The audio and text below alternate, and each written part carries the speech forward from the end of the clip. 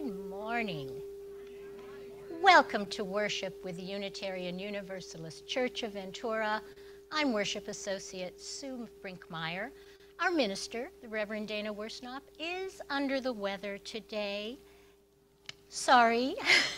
We wish you well, Reverend Dana. Not wanting to infect any of us, she has stayed home and will deliver the homily from there, so you'll get to see she's okay.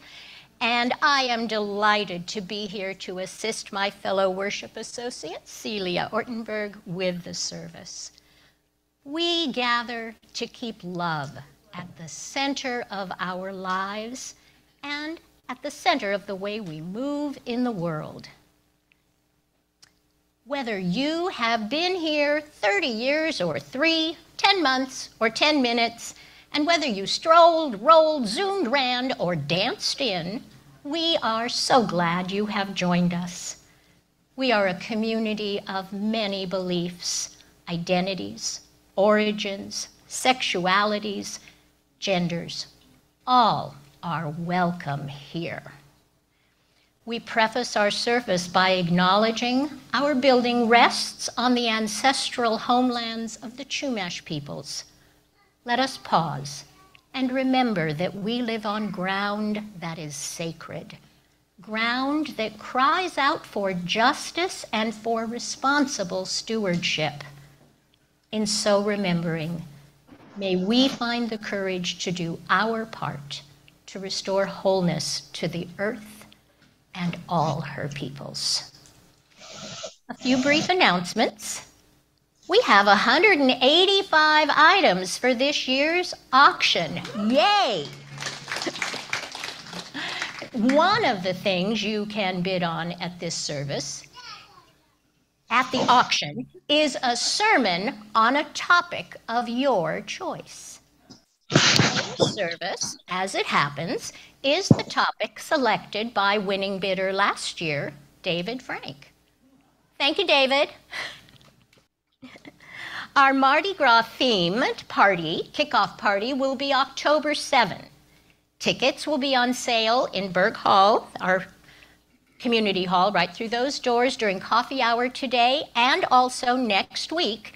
They're $13 now, but after next week, after October 1, they go up to $18, so get your tickets. The party will give a chance for all of us to wear our favorite Mardi Gras outfit, should you have one, listen to live jazz music from the Ventura High School Jazz Quintet, play some games, and bid on live auction items. For kids, we'll have a live bouncy house, a snow cone machine, and more fun activities. The fun just rolls on. This coming Tuesday, September 26th, we're returning to Women's Potlucks. It will be at 6 p.m. in Berg Hall. Come one, come all to meet, greet, and eat together. There'll be spaces to dine both indoors and out, especially for those outdoors wanting to be more comfortable being outdoors. Bring a dish to share and your picnic wear. The Green Room Gallery, right back there, the exhibit is changing, and today is the last day to apply to participate in the next exhibit. Pick up an application at the Connecting Center in Berg Hall, again, right through those doors, and put it in the envelope there before you leave. And last, but certainly not least, for those of you on Zoom, Reverend Dana will be joining our breakout rooms after the service today. Now, breathe with me. Arrive fully here together. Let us enter sacred space.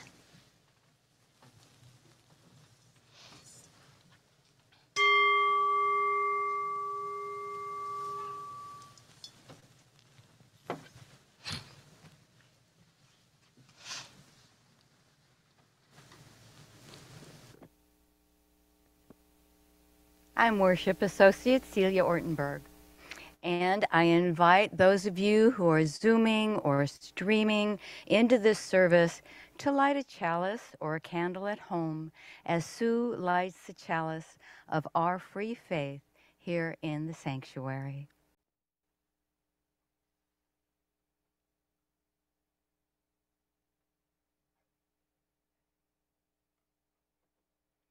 We begin our service this morning with these words from Reverend Sarah Stewart. To remember our promises. Bring who you are as you enter our church this morning. Bring your best self and your struggling self. Bring your mistakes and your triumphs. Bring your shortcomings and your recommitment to good. Bring yourself here and open your heart to beauty, to truth, to the door that is open to the presence of God. Here in this church, we are trying to walk together on the peaceable way, trying to hammer out division and hatred and all that separates one from another. We try and we will fall short, but held in love, we try again. We come together this morning as a church to bow our heads in prayer, to raise our voices in song, to remember our promises and vow to live by them once again. Come, let us worship together. Good morning and welcome everyone. I'm Carolyn Bierke, the music director, and I want to welcome you all here in the sanctuary and online. Our opening hymn is a little song called Peace, Salam, Shalom. That's all of the words for the whole thing, and we're going to have some fun with it. Peace, Salam, Shalom. The choir is going to sing it a couple times, and when you get the hang of it, you can join in, and then we'll stop and we'll try it as a round. So if everybody would please rise. The choir will start. Once you get the hang of it, just go ahead and join in. 2, ready, go. Peace, Salam, Shalom. Peace, Salam, Shalom. Peace, Salam, Shalom. Peace, Salam, Shalom.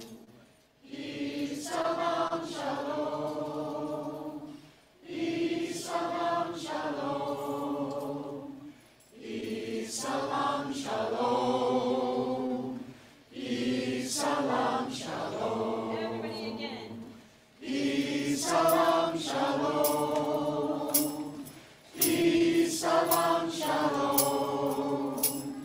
Peace, Salam, Shalom. Peace, Salam, Shalom. Good. All right, we're going to try it as a round. This group over here is going to be group number 1. And once they've sung it, the first 2 phrases, then the rest of us are going to join in and be group number 2. All right. 2, ready, go. Peace, Salam, Shalom. Peace, Salam, Shalom. Peace, Salam, Shalom. Peace, Salam, Shalom. Peace, Salam, Shalom. Peace, Salam, Shalom. Peace, Salam, Shalom. Peace, Salam, Shalom. Peace, Salam, Shalom. Peace, Salam, Shalom. Beautiful.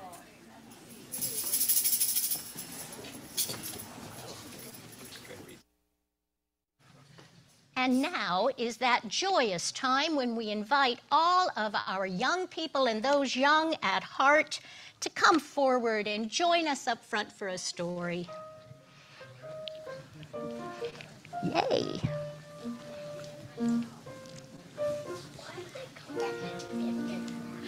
Why do they call it what?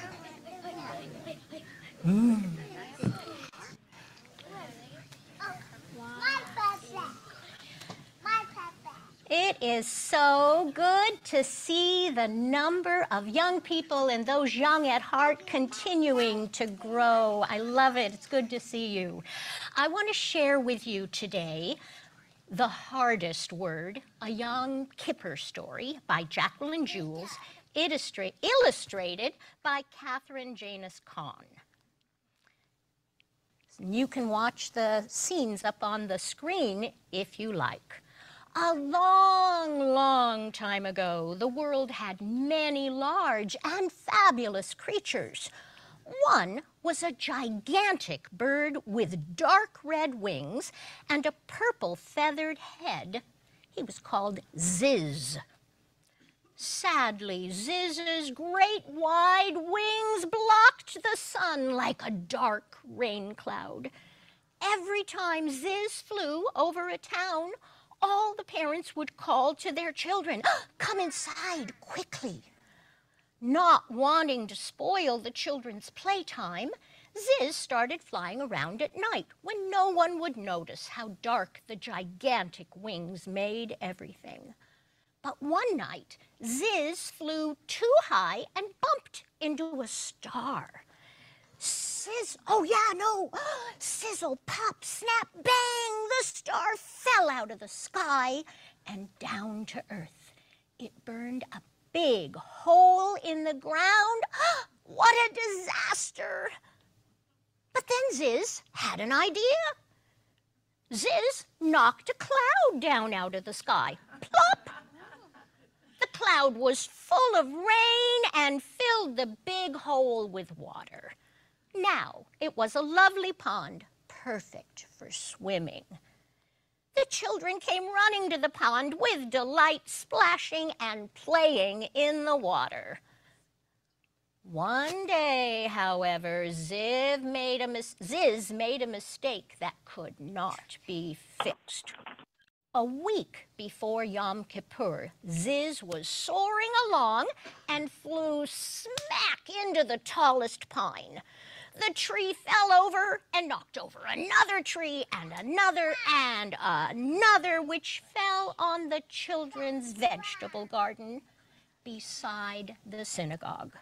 Smash, squash. Oops! Ziz couldn't look. Oh, tomatoes, corn, pumpkins, beans, squash, all smashed to bits. I can't knock down a cloud and fix this. I have to go have a chat with God about this.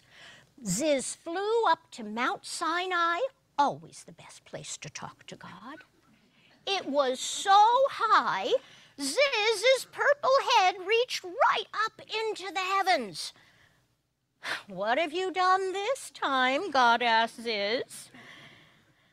This was not Ziz's first trip to Sinai after making a mistake. "Oh, I knocked over a big tree into another tree and smashed the children's vegetable garden. I can't knock down a cloud to make this better." "No, you can't," God agreed. "So I want you to do something for me." "Anything," said Ziz. "I want you to search the earth and bring back the hardest word." "The hardest word?" "Yes," said God. "Now go." Ziz stretched huge wings, flip-flap, the biggest bird searching for the hardest word, flew over the trees, valleys, and seas. After a whole day, Ziz stopped to rest at the edge of a forest. In a little house nearby, a parent and a child were arguing. "I don't want to go to bed," said the child. "You need your rest," the parent said. "But I'm not tired," cried the child. "Good night," said the parent, closing the door. "That's it," thought Ziz, who flew as fast as possible back to Mount Sinai. Ziz landed on the mountain and poked a purple head through the clouds. "I found it," Ziz cried. "The hardest word is good night." Every child hates it. Is that true? No. No! Ha! Ziz is wrong. Ziz danced atop Mount Sinai, how he loved being right, but we know he's wrong. Good night is a hard word for children, God agreed, but there is another word even harder. Ziz slumped over, disappointed. Go and find it, said God. Once more, Ziz spread out mighty wings, flying over mountains and trees, over valleys and seas, flip-flap. The biggest bird flip-flapping, looking for the hardest word.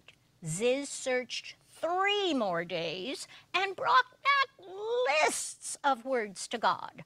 Words like rhinoceros, ridiculous, and Rumpelstiltskin. By the evening Yom Kippur, Ziz had collected over 100 words, and God did not accept any of them. Ziz decided to have one more discussion with God. What word did you bring this time? God asked.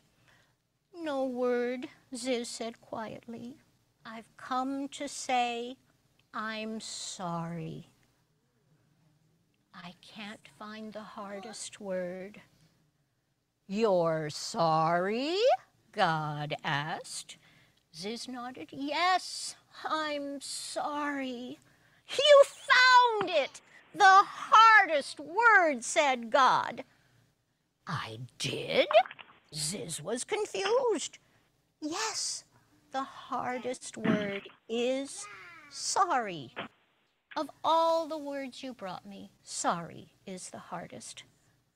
I always say I'm sorry on Yom Kippur, Ziz said. Well, you should say it at other times, too, said God. Like when I smashed the garden, Ziz asked. That's right, said God. Ziz pulled his purple feathered head out of heaven, spread great wings, and flew to the children's garden. On the way, Ziz gathered a big basket of fruits and vegetables from the garden at home for the children. It was time for Ziz to say the hardest word. What do you think, guys? Is it hard to say sorry? Sometimes. But do you say it anyway? Yes, because that's how to fix it, right? At least it's a good start. Let's all stand, face the center aisle, and sing these gorgeous young ones out to their religious education classes. We'll build a bridge of love. We hold you in our love as you go, as you go. May your heart be at peace as you go. To nurture the spark of your precious life. We hold you in our love as you go. We hold you in our love as you go, as you go. May your heart be at peace as you go. To nurture the spark of your precious life. We hold you in our love as you go.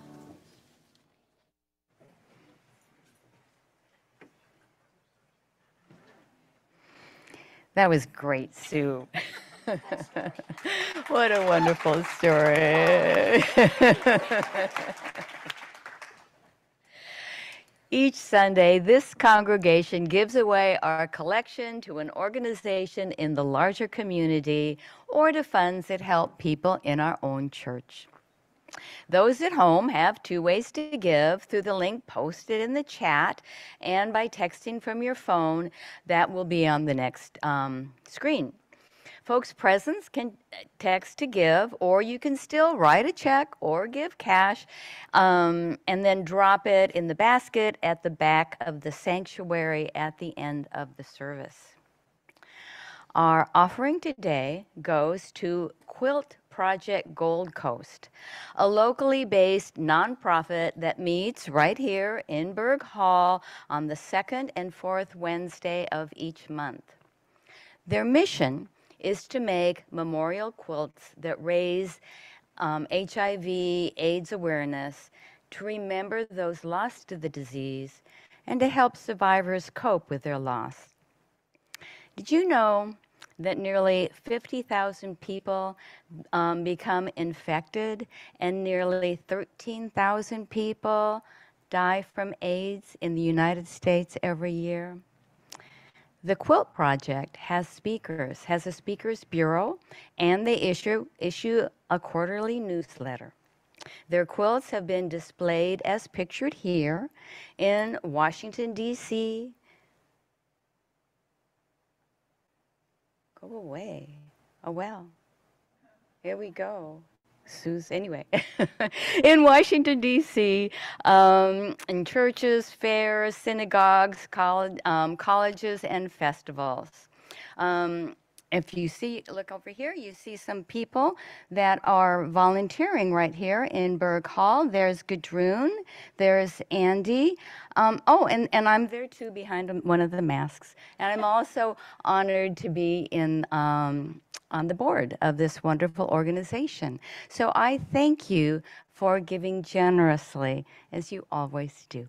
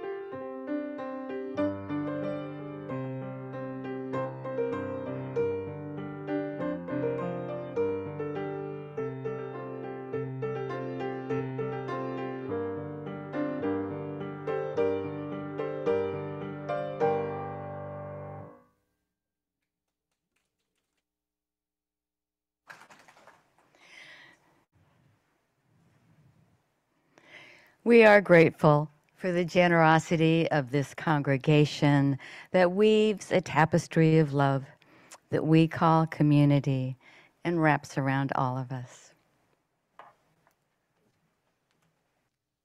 We build community each week when we share joys and sorrows. We take time in our service to do that.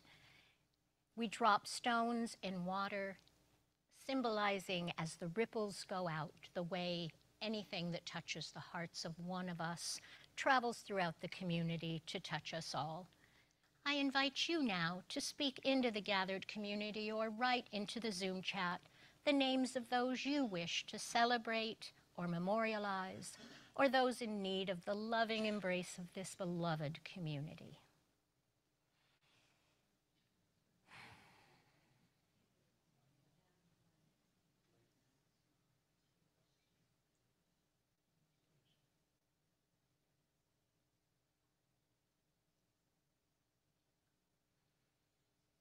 Celia will now place one final stone in the water for all the joys and sorrows just shared and those yet unspoken in the silent sanctuary of our hearts. May we be truly grateful for all that is our life. Our middle hymn is based on the ritual of atonement in celebration of Yom Kippur. We will sing a response each time to the spoken word of Sue and Celia. We sing, "We forgive ourselves and each other. We begin again in love." And let's just sing that once so we're ready. It goes like this. We forgive ourselves and each other. We begin again in love. For remaining silent when a single voice would have made a difference. We forgive ourselves and each other. We begin again in love. For each time that our fears have made us rigid and inaccessible. We forgive ourselves and each other. We begin again in love. For each time we have struck out in anger without just cause. We forgive ourselves and each other.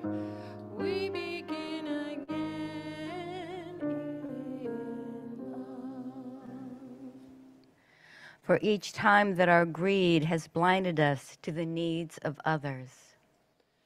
We forgive ourselves and each other.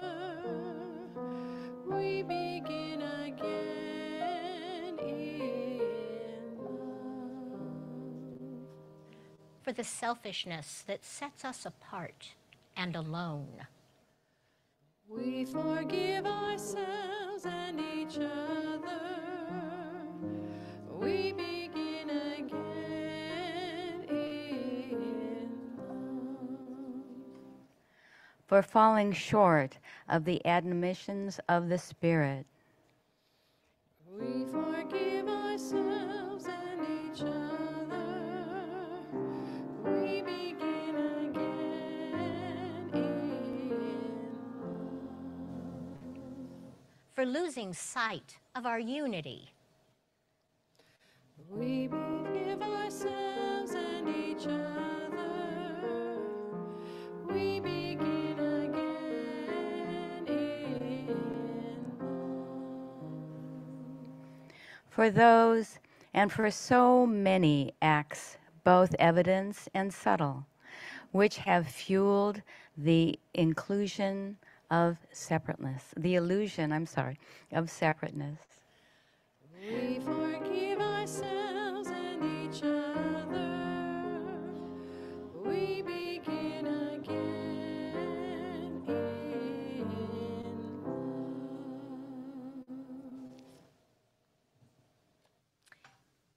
We offer a reading in two voices by Amanda Udis Kessler.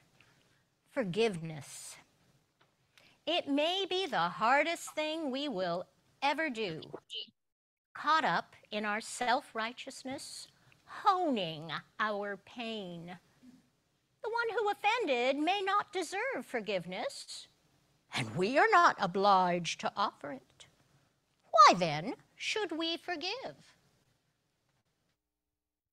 Because all caused pain, because we all missed the mark, because we can deepen our souls if we forgive, because restoring even one relationship heals many hearts, because we would be forgiven ourselves, because drawing closer to one another builds our communities, because the alternative is endless bitterness, because the world we seek to create is a world filled with forgiveness, because we need not remain caught up in our own self-righteousness and pain. It may be the hardest thing we will ever do. Let us take the first step now.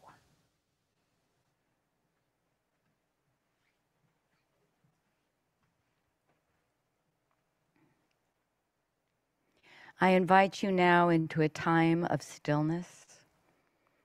Close your eyes and soften your gaze. Sit quietly and notice your breath. Let it fall into a natural rhythm. How do you need to be forgiven? What do you need to forgive? What will you remember? What will you let go?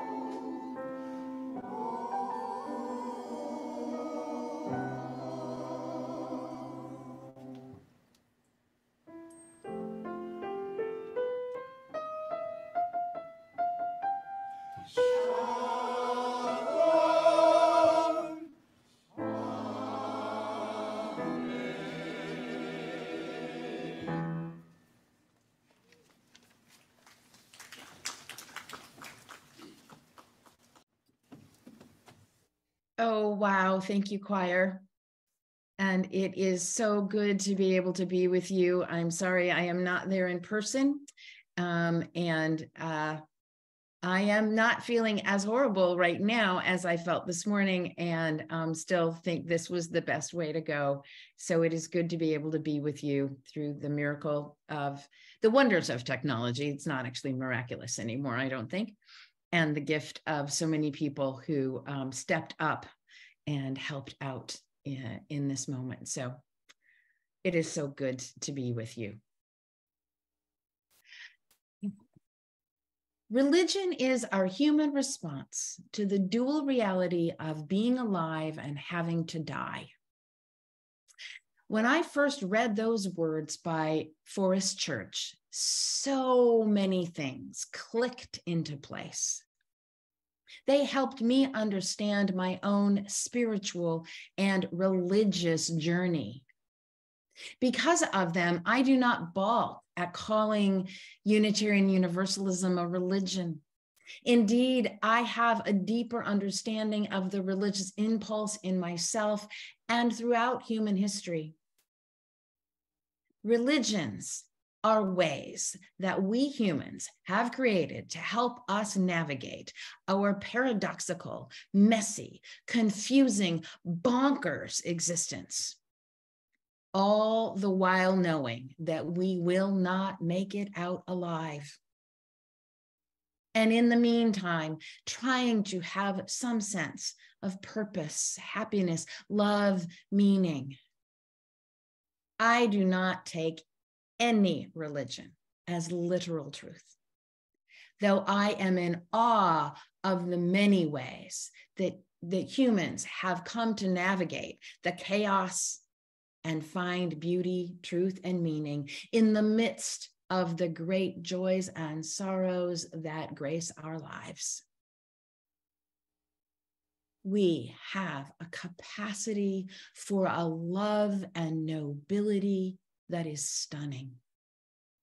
We also screw it all up on a regular basis.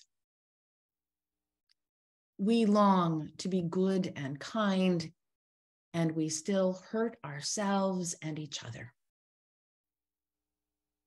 So what are we to do about all the ways that we fall short? Every religion has some ritual of confession and reconciliation to answer that question, to find a path to forgiveness of ourselves and others, a path of accountability and reconciliation. Though it has been wildly abused in practice, in its ideal, the Catholic ritual of confession has the potential to be so lovely. A flawed human did something they feel really badly about. They are truly contrite, and they confess to a priest priest who offers God's forgiveness. A path to make amends is presented. All is forgiven, and the flawed human goes forth feeling lighter and hopefully a little wiser. What an incredible gift. Of course, the practice got a little more than just corrupted because, well, humans.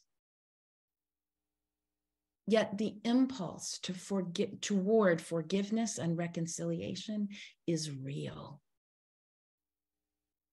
The Hebrew word for sin that is used most often in the Bible is an archery term, which means to miss the mark. It gives us credit for trying, for aiming with good intent, even if we miss wildly. A healthy ritual of confession makes room for all our failures and mistakes and nudges our aim to be toward being straighter and truer.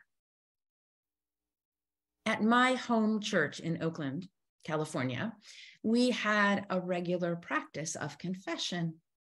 Yup, right there in a UU congregation. It was tender and beautiful. We sat in a circle and spoke 2 times. The first time around was our confession of sin, which our ministers defined as all the things in our lives that kept us from living fully, being the whole and holy beings we were born to be. The obstacles, sin as the obstacles that get in our way to all of that. After we did that, we next made a confession of faith, which was defined as all in our lives, which calls us to goodness and wholeness, generosity and peace.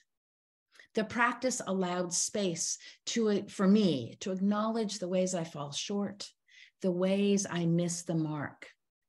And rather than helping me beat myself up for being a miserable slime worm, which I am already really good at, in speaking into a circle of caring and tenderness, my sins had less power, and I found a path beyond them. This practice of confession was truly liberating for me.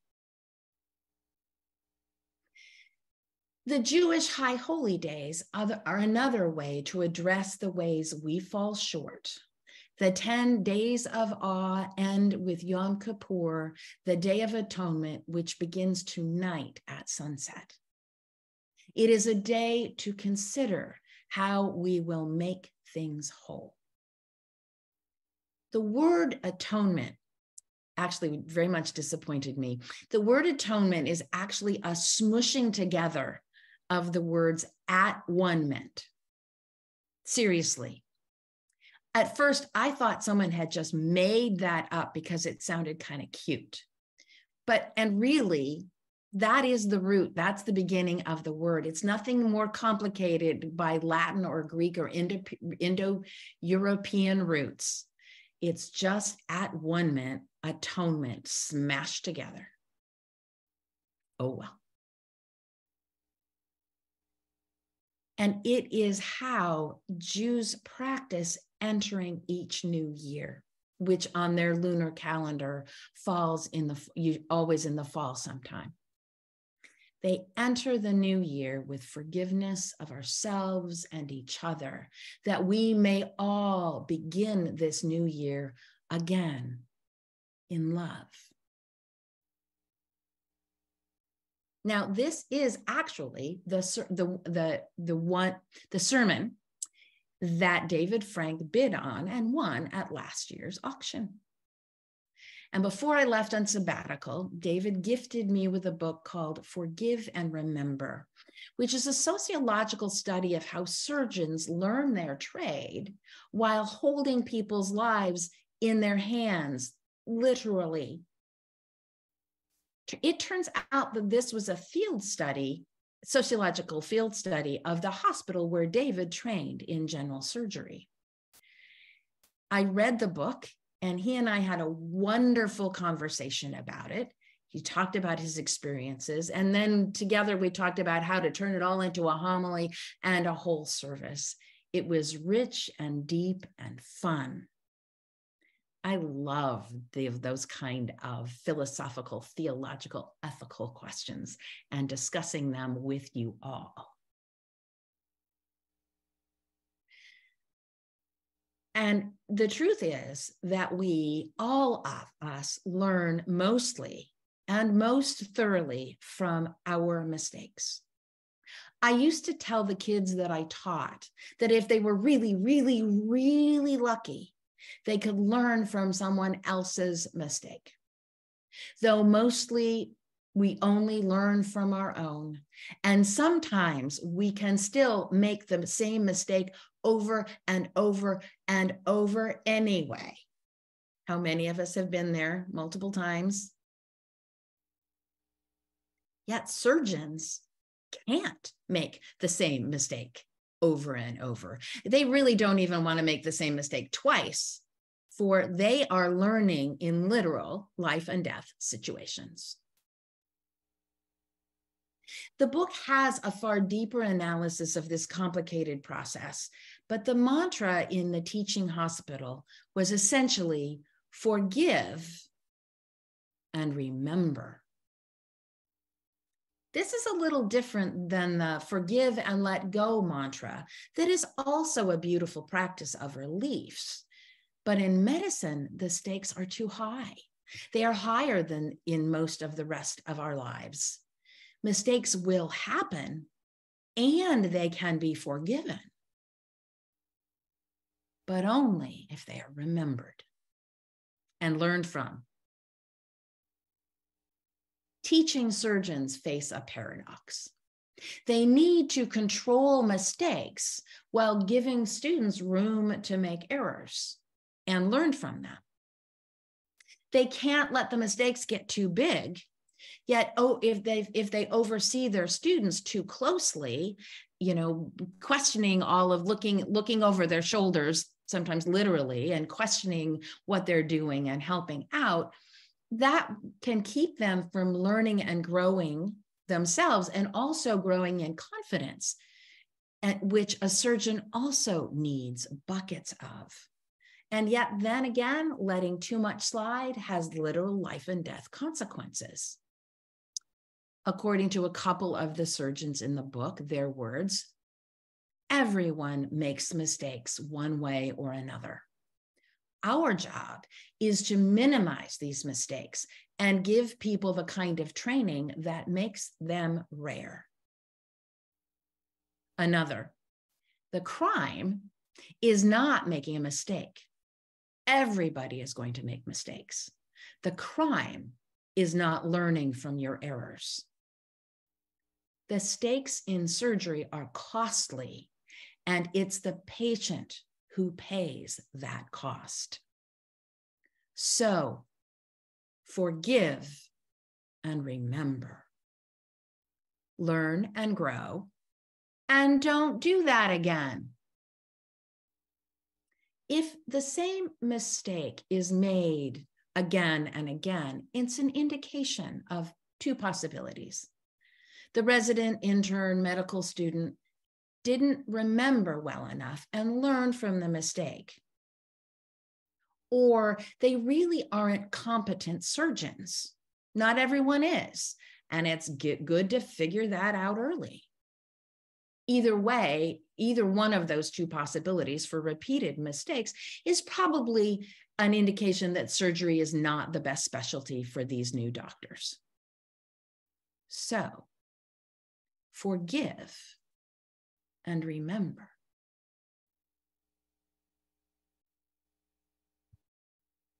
Thank goodness.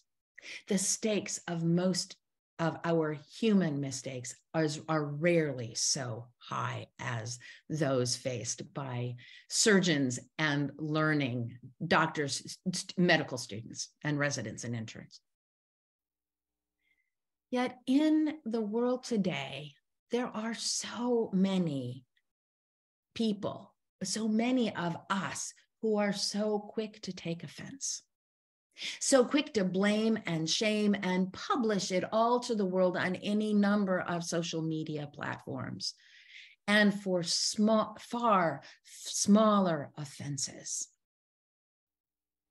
One of the things that I most appreciate about the High Holy Days practice of atonement is that it starts with the self. For remaining silent when a single voice would have made a difference. For each time I have struck out in anger. For each time my greed blinded me. For falling short of the admonitions of the Spirit. I forgive myself. And then I forgive you. And we can agree to begin again in love. When we are able to admit our own failings and foibles, and even our great big mistakes, and forgive ourselves, we are more likely to understand and forgive others. Yet when we blame outward first, it's your fault, you did this wrong, you shouldn't have, I'm mad at you. It puts others on the defensive, which then creates a downward spiral. We get defensive, we blame the other, they get defensive, we feel blamed, and it just spirals downward. And everyone ends up defensive, which is no place to spend a lot of time because it is a place of endless bitterness. And we blame and shame ourselves and others for things with far lower stakes, far less serious than many who deal in life and death situations. And I'm thinking of surgeons and firefighters and air traffic controllers.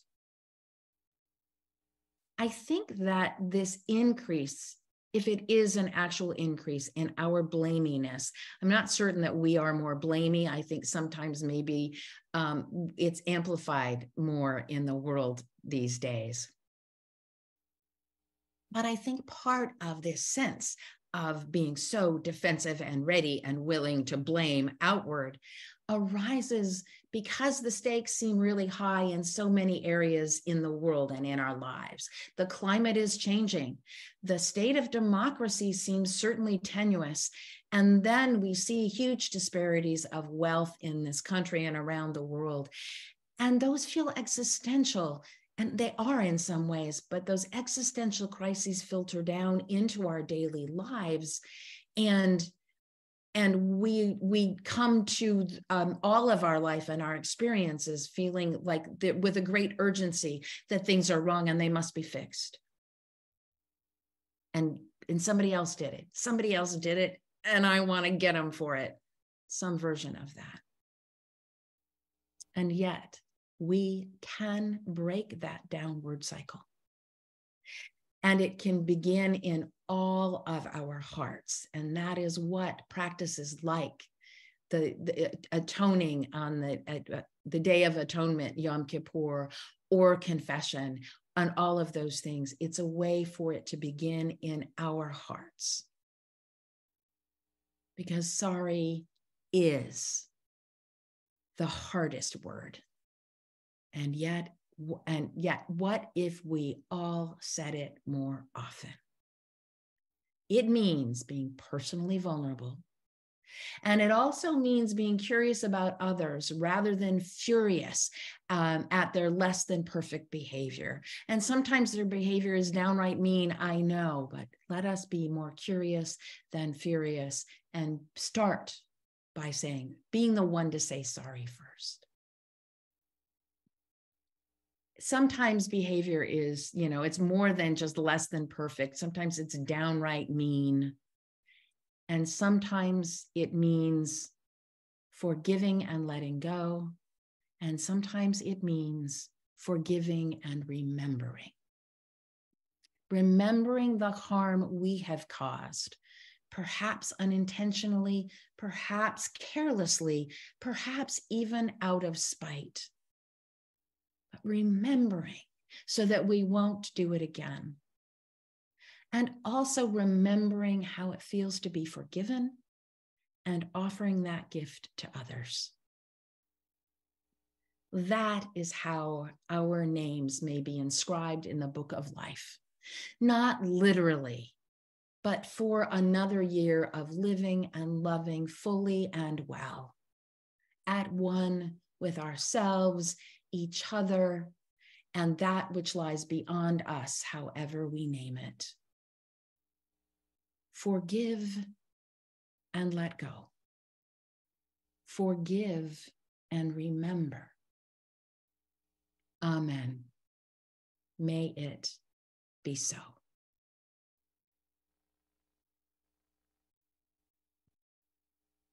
I invite you into a time of prayer.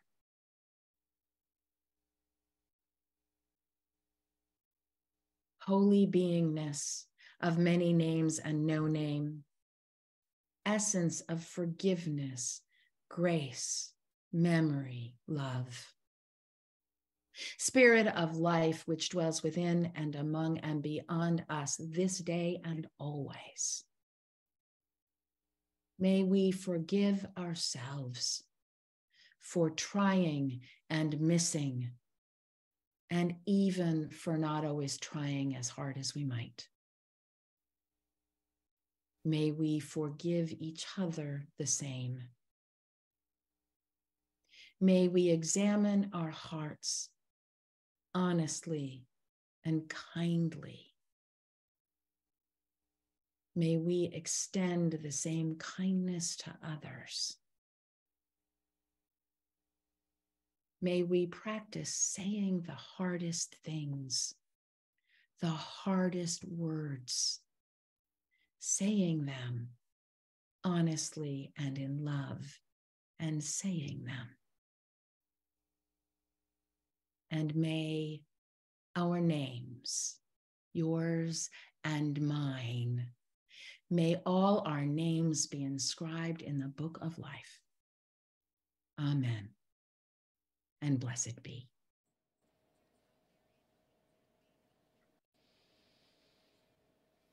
Please rise in body or spirit and join me in singing our closing hymn, Peace Like a River.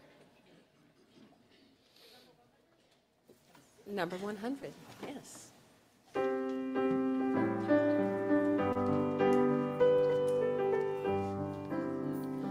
I've got peace like a river, I've got peace like a river, I've got peace like a river in my soul. I've got peace like a river, I've got peace like a river, I've got peace like a river in my soul. I've got joy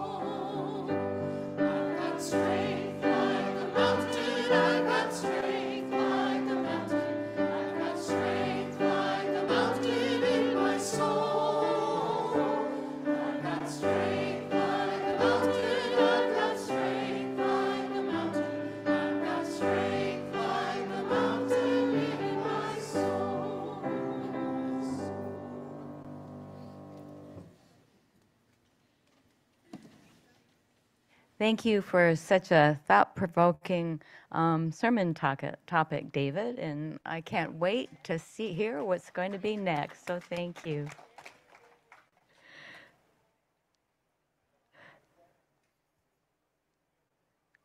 Scrolling through Dana's homily here. I should know this. Please join me in reading the words on the screen as we prepare to extinguish our chalice. And those of you extinguish your chalices or lights at home. We extinguish this flame, but not the light of truth, the warmth of community, or the fire of commitment. Those we wear into our lives until we are together again.